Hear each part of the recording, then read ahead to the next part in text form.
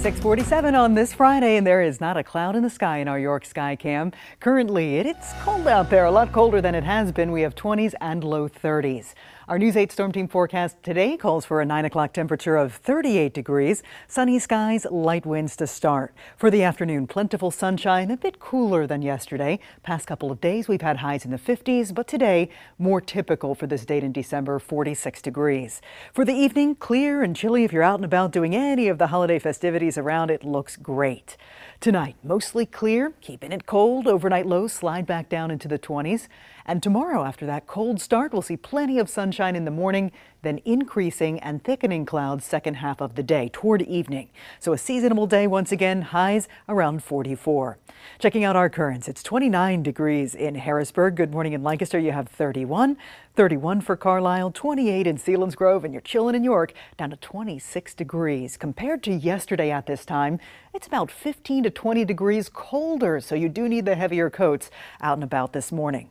Checking out Super Doppler 8, not much to see. We've had high pressure across the northeast over the past 24 hours, and that's slowly helped to erode the cloud cover. So now we're going to enjoy mostly sunny skies today.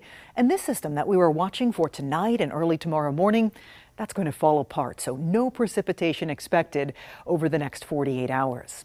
Let's take a look at the predictor. There's the big blue H, high pressure hiding at the top of your screen, but he's up there, and that's what's going to give you the sunshine for today. Tonight, mostly clear, and tomorrow looking good. Sunshine in the morning, then increasing clouds toward afternoon and evening. Finally, as we head into Sunday, here comes another system out of the Midwest. This one will bring in some scattered snow showers north of the Turnpike, I think Sunday morning into the early afternoon, and rain along and south of the Turnpike Sunday morning, Sunday afternoon.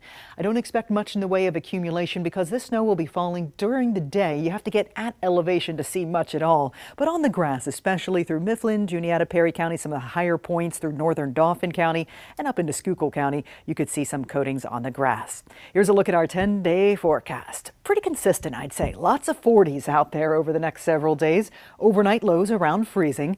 As far as rain chances go, I think we get that chance on Sunday of the rain-snow mix, and then again on Thursday for our next chance of precipitation.